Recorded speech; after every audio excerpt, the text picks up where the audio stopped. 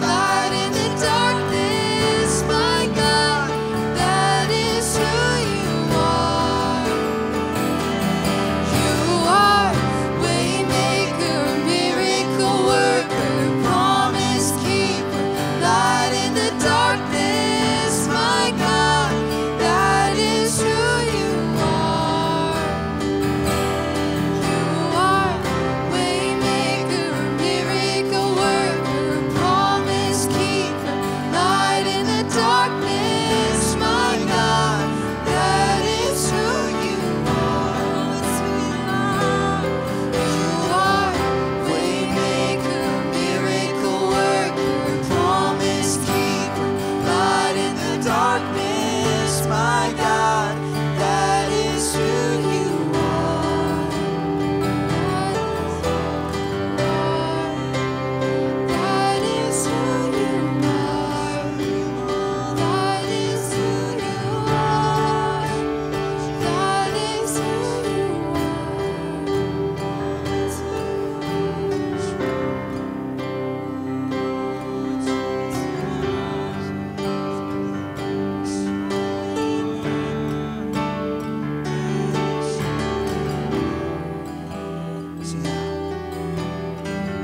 Even when I don't see it, you're working. Even when I don't feel it, you're working. You never stop working. You never stop working. Even when I don't see it, you're working. Even when I don't feel it, you're working. You never stop. If you believe that, sing it out. You never stop working. Even when I don't see it, you're working. Even when I don't feel it, you're working. You never stop working. You never stop, no. Even when I don't see it, you're working. Even when I don't feel it, you're working. You never stop working. You never stop. Waymaker, miracle worker, promise keeper, light in the darkness, my God, that is who you are. You are waymaker, miracle worker, promise keeper, light in the darkness, my God, that is who you are.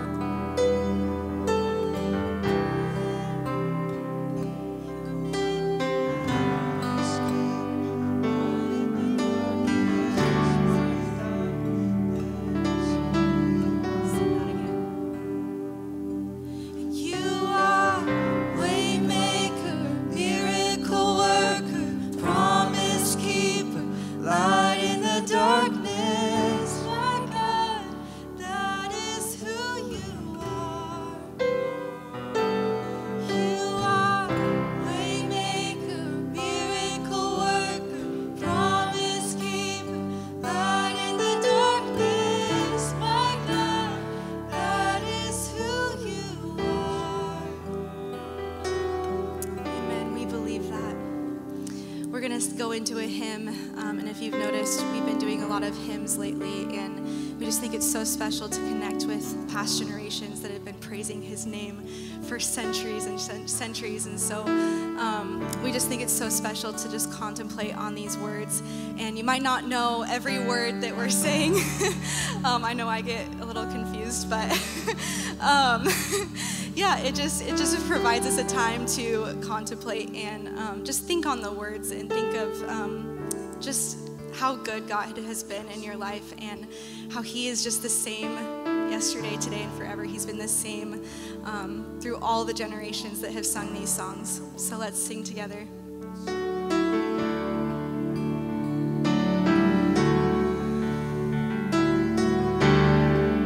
Sing with me.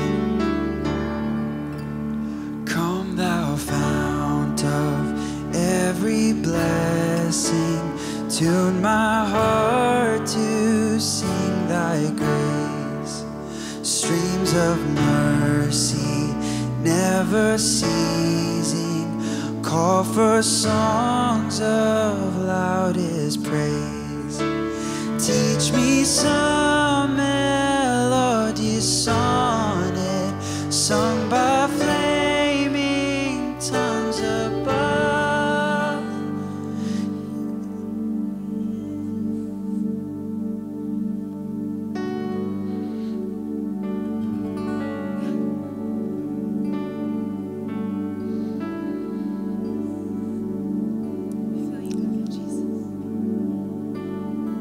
Here's my mouth, I'm fixed upon it.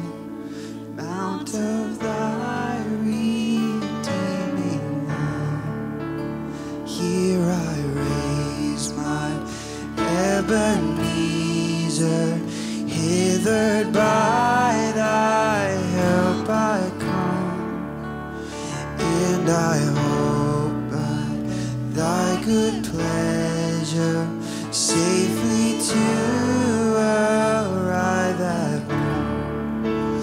Jesus sought me when a stranger, wandering from the fold of God. He to rescue me from danger interposed his precious blood. And oh, to grace, how great a debtor daily I'm constrained to be. Let thy grace, Lord, like a fetter, bind my wandering heart to thee. Prone to wander, Lord, I feel it. Prone to leave the God I love. Here's my heart, Lord. Take and seal it for thy courts above. We're gonna sing that again. We're gonna sing that last song, last line right there. It says, here's my heart, Lord. Take my heart. Take all of my heart, Lord. Seal it. And that's what we're going to do this morning. We're going to ask the Lord to have our hearts, and not in part, but in whole. Here's my heart, Lord. Take and seal it for thy courts above.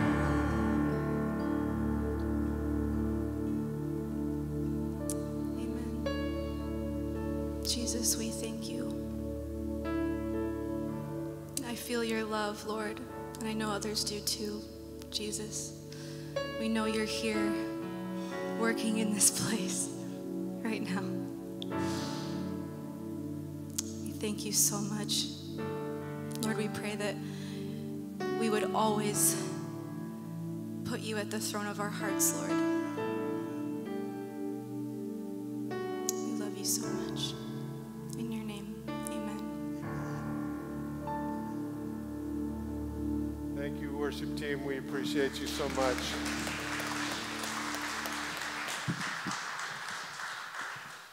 If you ever doubted that TJ and the rest of this team, you can be seated. I'm sorry, guys.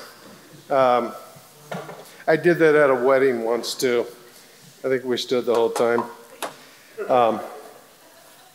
But if ever you think that these young people are going through the motions, I hope you caught that, because that was a beautiful moment. Feeling it from the heart, and it doesn't matter whether Sorry, I can't make a phone call with your iPad. Okay, thank you. Oh, electronics. But truly, whether the song was written hundreds of years ago or whether it was written just in the last few minutes, it's so wonderful that it still comes from the heart. I would love to share with you something. And I think we need to do something before we get into the Word today. And my Siri is just lit up, trying to talk to me some more. Siri, go to sleep. Go to sleep. There you go. Okay. You know, I have committed to being a man of prayer, and I've tried to figure out exactly what that looks like over the years, and I've come to some conclusions. I envy those of you that can literally get up every morning at the crack of dawn and spend 3 or 4 hours. Wow.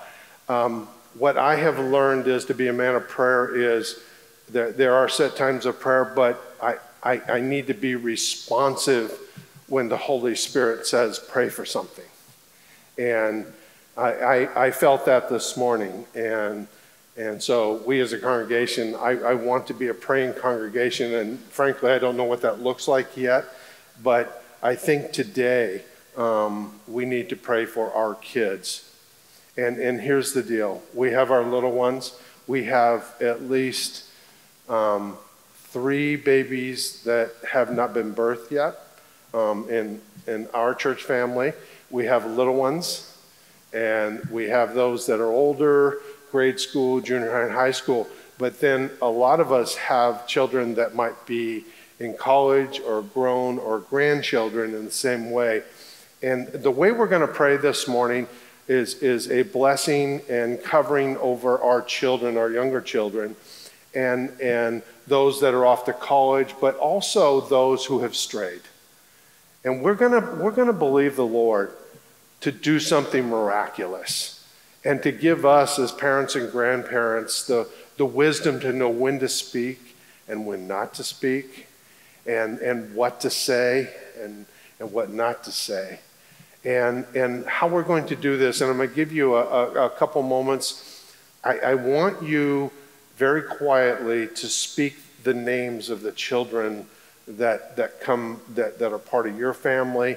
There's also, and we've tried not to spiritualize this, but what we call spiritual sons or spiritual daughters, those people, and frankly, taking away all the religious part of it, it's maybe kids or people that you have influence with, and you can say their names. So for the next 30 seconds, and I'll lead us in prayer, would you just quietly speak those names before the Lord? They can be little ones, they can be a little bit older, or they can be those in the world, and especially those that have walked away from Jesus or have never known Jesus, because I know it breaks my heart and I know it breaks your heart too. So for the next 30 seconds, quietly, just speak those names before the throne of God.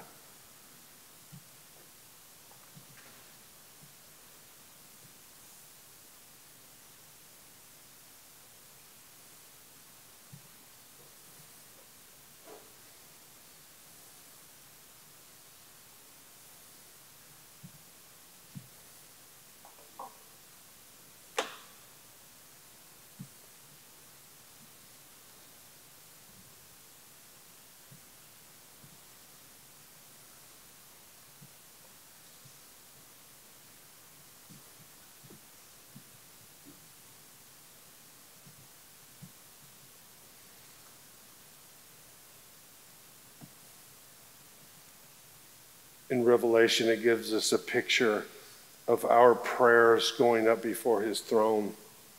That's a sweet fragrance. And that's what happened this morning. And I love to hear it. You speak those names, man. We're speaking them not at this church and not at this pastor, but we're speaking them before the Almighty, before the throne of God. And we're saying this person and that person. So Lord, thank you for your grace and mercy. Thank you that you care and you see every one of these kids that have been spoken before you. And Lord, for the little ones, the ones that aren't even born yet, those little ones, Lord, we pray your covering over them. We pray for your protection.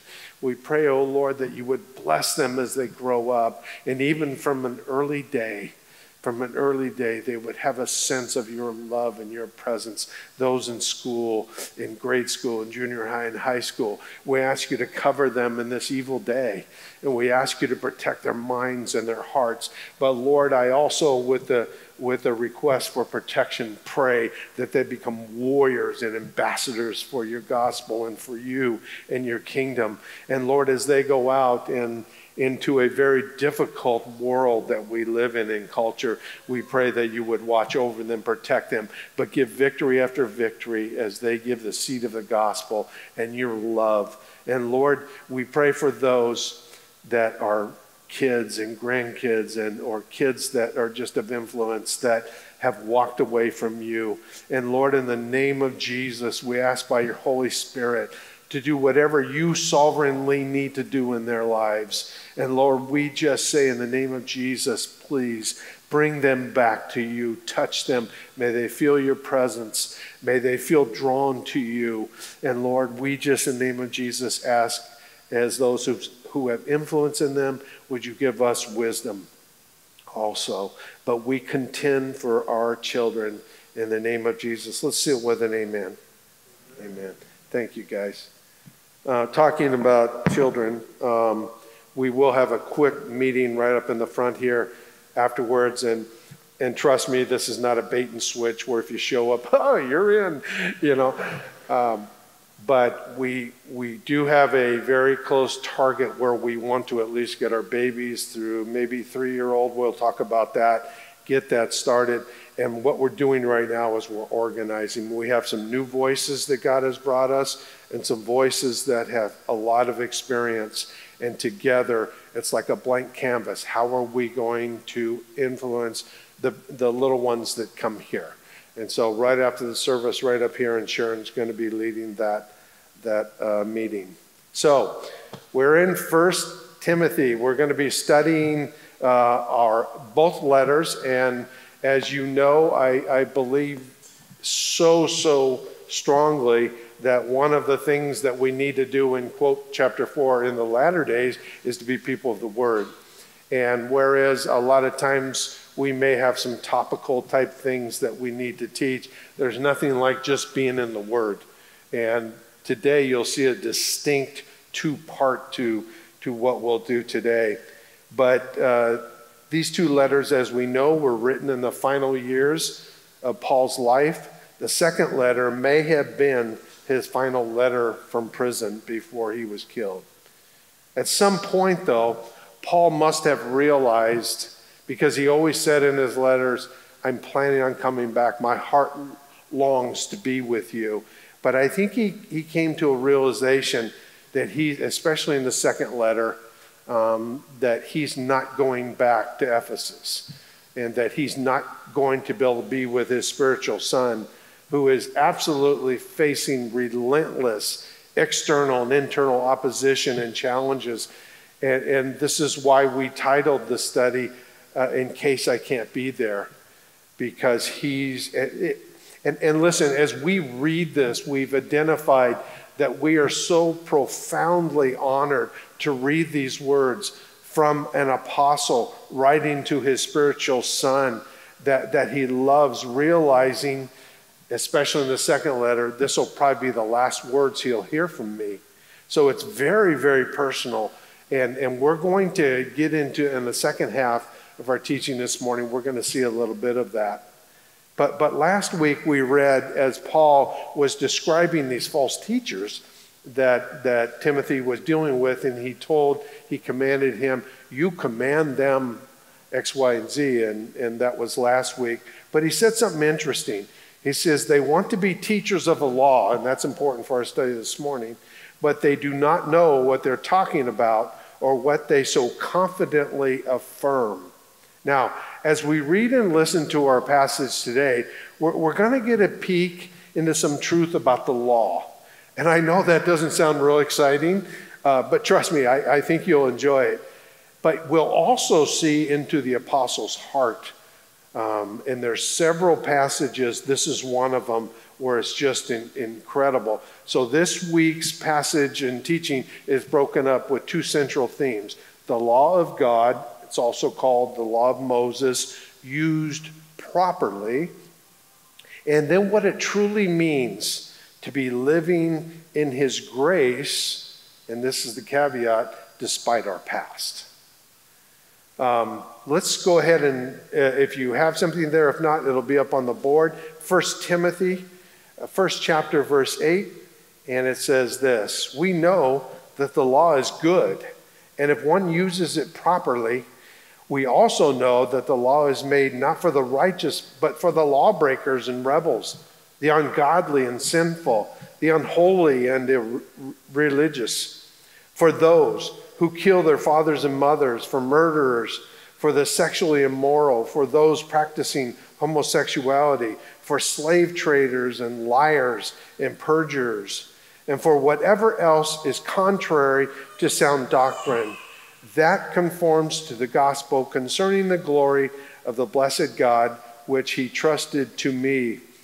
Now, a few of these things will be a teaching in and of themselves. But I love, the one that interested me the most of the list that is here is what the NIV calls slave traders. Now, a tremendously, a book that I just absolutely love, and it's only one chapter, is Philemon. Now, in Philemon, the whole issue in Philemon, and we'll study that one day, but the whole issue is in that slave culture that was going on in the first century Rome, there was Philemon and Onesimus, who was his slave. And he has now run, and Paul is dealing with Philemon, and he deals with the issue of slavery by way of changing his heart and giving him perspective. Here, boy, he is just direct on this. And so what we'll do is one day we will talk about this, probably when we go through Philemon, but this slave trader thing is intriguing because in the original Greek, it has more to do with kidnapping and taking somebody's life away from them. So we'll get into that as it goes on, but it's just God's word. God's word is so full and deep, and we could go over this and then we could start all over and there'd be 100 different things to look at. But I want you to catch this interesting statement in our passage this morning. The law is good if one uses it properly. Now listen, I know from talking to people that this subject of the law may not be clear to all of us. In fact, there are some who are new in the word, and it's kind of like, damn, man alive, this whole law thing is just confusing. And there are some that just can't seem to get a handle on it. Just what is the law? How does it apply to us, et cetera, et cetera. And then there's some that have studied and gotten a good handle on it. So I'm always careful to teach to those who are just starting but will all benefit from it. But let me first say this. The Torah, or the law, is good. If you ever hear people talking about the law being bad, then they haven't studied well enough yet. The law is good, and I'll tell you why. Because God himself gave it. So it's good. But to understand our passage, we need to understand why God gave it to his people in the past, but yes, for us today also. We could read the next verse and absolutely go home, because this will explain just about everything that we need to know in Romans 3:20, when he said, therefore, no one will be declared righteous in God's sight by the works of the law. Context is everything here, you guys. He's speaking to people who spend their whole life, the Jewish community, spend their whole life following every little part of the law. And he's saying to them, no one's going to be declared righteous in God's sight by the works of the law. Rather, through the law, we become conscious of our sin. Paul was saying the proper use, to use his words, of the law is not a means of salvation or restoration of our relationship with God, but for us to see our sin, our brokenness, and have the opportunity to turn to the only one who can truly save us. What God's people failed to realize, even up until Paul's time, is that the improper use of God's law is to try to become righteous by keeping it. This is why God's law was given so many years ago, along with the sacrifices that are seen in Leviticus and elsewhere. The intent of the entire law, in their state of fallen and brokenness, was not that his people would keep every precise command in the law, but to see their need for the provision of the Levitical sacrifices that came alongside, and we understand now, pointed to the ultimate sacrifice, which of course was Jesus, the sacrificial lamb. So Paul explains the role of the law in our lives in Galatians 3, in verses 24 and 25, when he says this, So the law was our guardian. Some translations say tutor. I like that. So the law was our guardian or tutor until Christ came, that we might be justified. How? By the law? No, by faith. Now that this faith has come, we are no longer under that guardian or that tutor. Listen, I've noticed something, and people in this range really make me fearful. But I've noticed that when people don't see their own brokenness, their own sinfulness, and their desperate need for Jesus, Jesus can become just useful to them as opposed to essential. We have nowhere else to go. He's the only one with the answers. And Jesus confirmed that the law was good, by the way. In case you're going, Dan, are you sure about that? Well, let's listen to the words of Jesus, and he gives us a little insight here. And it's in Matthew 5:17. He says, "Do not think, everybody here, that I've come to abolish the law and the prophets. I have not come to abolish them, but to fulfill them." He is the only one who could, being sinless, and he's the only one that did. And he did fulfill the law.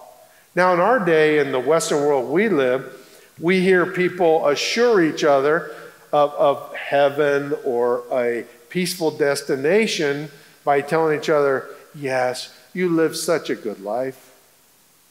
Or maybe in religious circles, we manufacture our own legalistic set of rules, standards that will somehow bring us or them to righteousness and favor with God. But Paul emphasized in Philippians 3:4-6, he goes, if any one of you, he's talking in the first century, think that the law or works are somehow going to bring you righteousness, I'll compare resumes with you. Because he says if someone else thinks they have reason to put confidence in the flesh or works or the law, I have more, circumcised on the 8th day, of the people of Israel, the tribe of Benjamin, a Hebrew of Hebrews. In regard to the law, I was a Pharisee. For the zeal, I persecuted the church. As for righteousness based on the law, faultless. Now, this is extremely important as we read our passage this morning. Verse 9, when Paul says, know that the law is not made for the righteous, does not give us the right or opportunity to have any pride about this at all, and to point and say them and those sinners, those rebels, those lawbreakers. There's absolutely no room for God's kids. We all came from a place of sinfulness and brokenness, hopelessness, and forgive me, but spiritually dead. Our hearts should be compassionate towards those who are lost and searching. And we're going to see that clearly in a minute in Paul's own words. But let me just take a small diversion. And forgive me for sounding strange here, but I felt like those of you joining us online, by the way, welcome. I didn't welcome you. But some of you are watching because the Lord wants you to watch what I'm about and hear what I'm about to say. The Bridgeport Church moving forward, we will be a welcoming place for everyone. No matter where you are in your life, what you have done, no matter your ethnic, racial makeup, your age, politics, marital status, your current economic situation, we have room for you. But let me say this. If you are a first responder, or specifically law enforcement in our culture today, you are welcome here. It will be safe for you and your family at the Bridgeport Church. We see your vocation as a call from God, and we will do our best to support you as all of you men and women, try to stay loyal to your calling as a first responder. We say, welcome. And if you want to contact me and talk to me first, that's okay. But you are welcome here. Amen? Amen. Now, this wasn't meant to be an exhaustive study on the law, and hopefully you don't feel that way. But this morning, I wanted to crack the door a little bit. Just so we can understand the passage that we're studying and what Paul was referring to. So let's finish this part of our time this morning with just a couple points.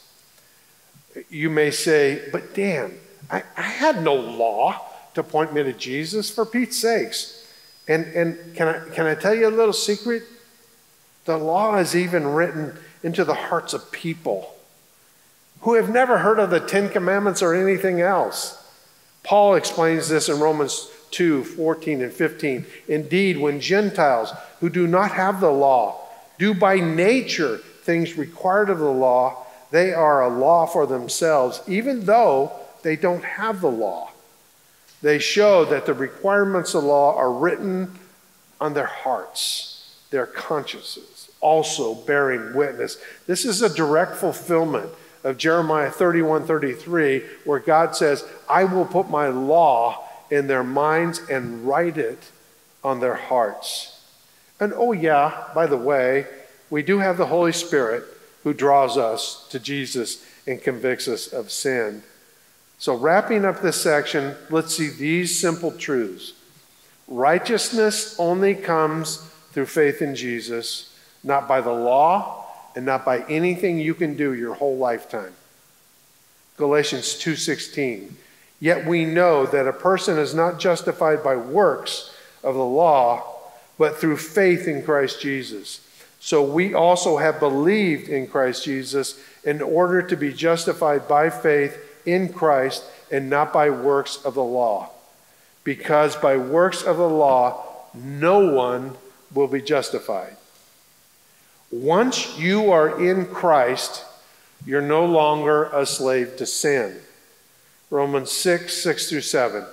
For we know that our old self, the old man, was crucified with him, so that the body ruled by sin might be done away with, that we should no longer be slaves to sin, because anyone who has died has been set free from sin. Listen, there's somebody in this room do a far better teaching on this than me. But can I tell you something? When those of you that are new to the Bible, or you're just getting started, the whole deal about death and everything, it's a perfect picture of what happened to us in water baptism, because we were dead in our trespasses and sin. But you know what? We get to die with Christ. We get to be buried with Christ. And then guess what? We resurrect with Christ into newness of life. But listen, what Paul is saying to us is, you've been a slave to sin. And you know how this works. Let's say your whole life you've been handcuffed and your ankles are handcuffed and you're walking along there, and Jesus comes along and bam, knocks them off. Would it seem unusual for you to continue to walk this way for a while? Because it's what you're used to. And Jesus is saying, you're not a slave to sin anymore. And we learn to walk in victory, and we learn to walk in his goodness and grace. And boy, we could go on that one. But we're not only not a slave to sin anymore, but we're not held captive by the law. Romans 7:6. But now we are released from the law, having died to that which held us captive, so that we serve in the new way of the Spirit and not in the old way of the written code. Again, we could spend a lot more time there, but I think we laid a decently good foundation so we can understand what Paul's talking about using the law properly. Now, as we finish, we're going to finish with verses 12-17. You remember how we emphasized how precious and intimate these letters were going to be. And Paul's going to give us some tremendous insight into his feelings about living in God's grace despite his past. And listen, whether you're watching online or whether you're here in the room, you may be carrying today shame and guilt. And maybe things from your past. You may have kept this to yourself for years, or maybe your whole lifetime, or you may have shared it with others. But there's a carrying of shame and guilt. And first of all, let me say this. His grace is so much larger and more powerful than anything you've done. Anything. But secondly, and listen, you're going to find, remember those things I talked about that we'll never allow to divide us? There are things like the blood of Jesus, salvation by faith, that there's just non-negotiable. But there's other things in the church where okay, we can have our disagreements. This might be one of those. But there is a belief system, and if you believe this, don't be offended. Well, and in our time, and it's something like healing of past memories. And so I want you to take everything you've ever heard, read, or anything on the healing of memories.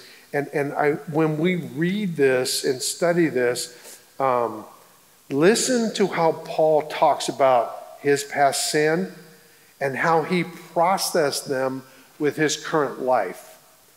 And for me personally, can I just say this? It is those memories that I still have, by the way, those memories that give me grace and mercy for others.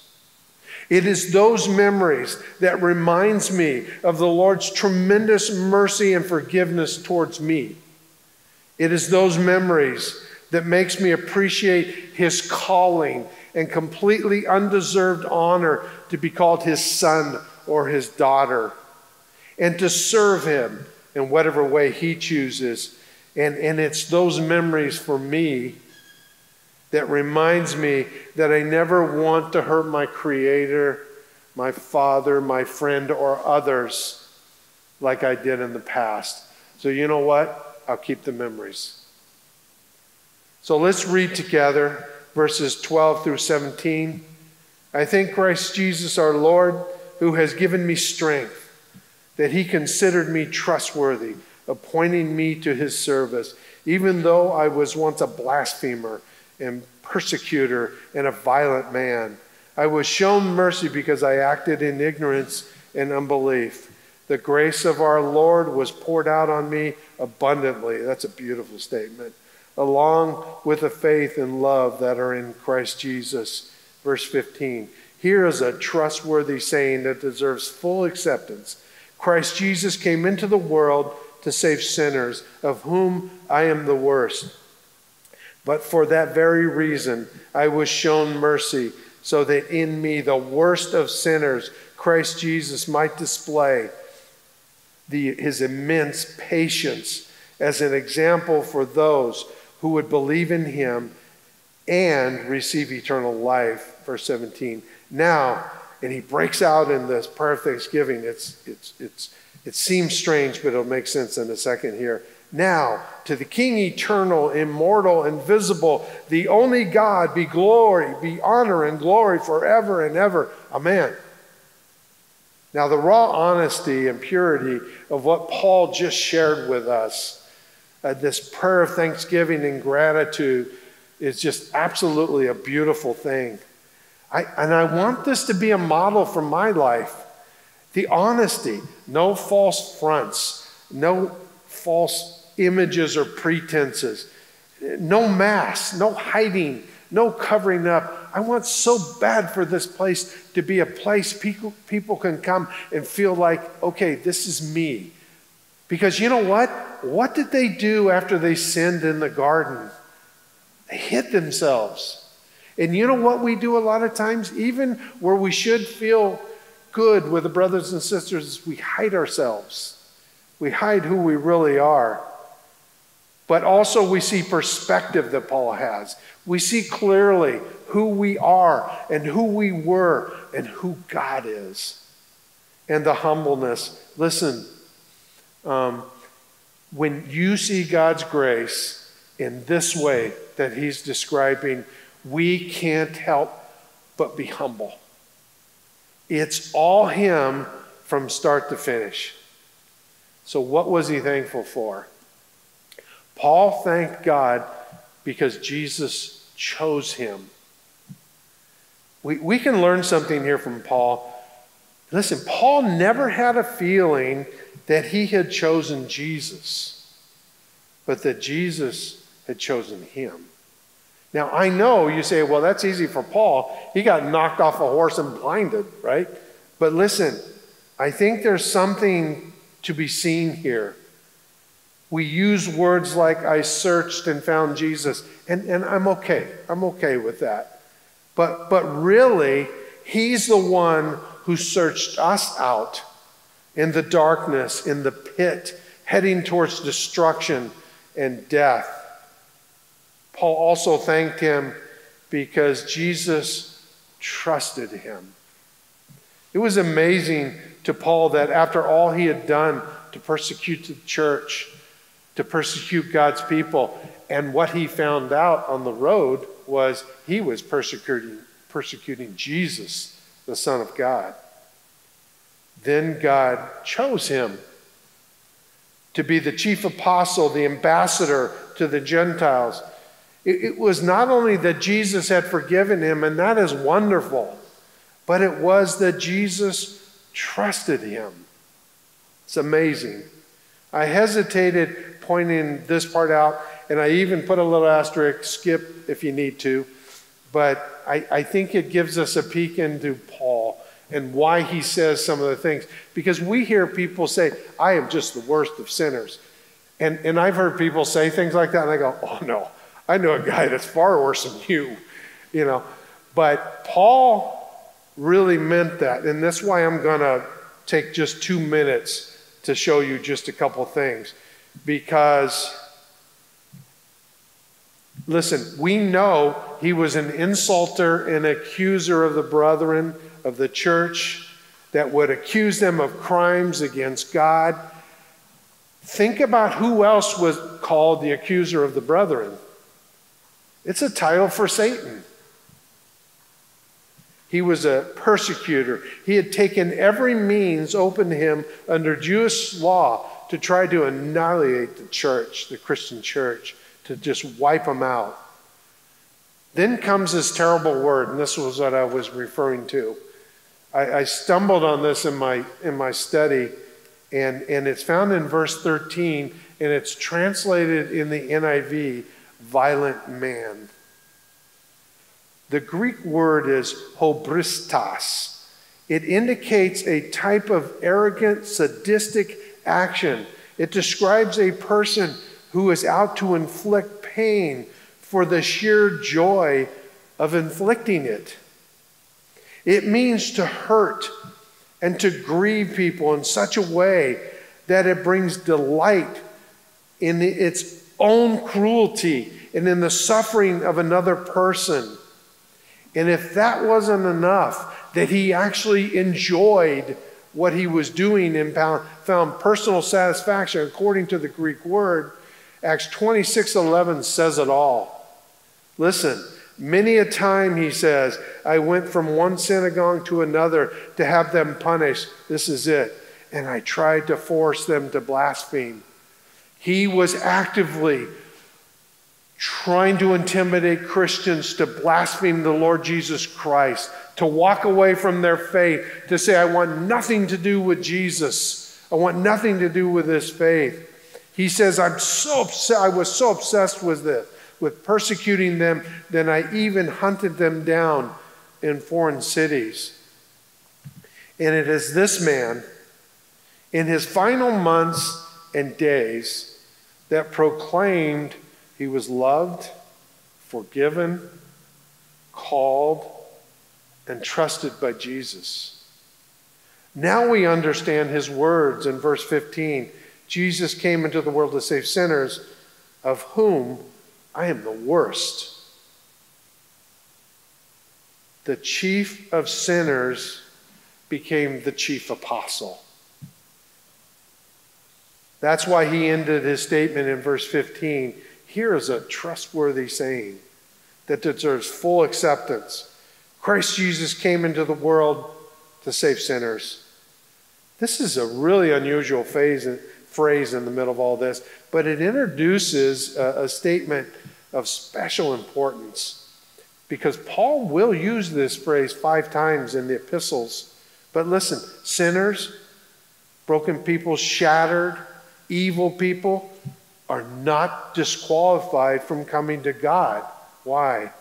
Because Jesus came to save them. Paul, above just about anybody else, completely understood this.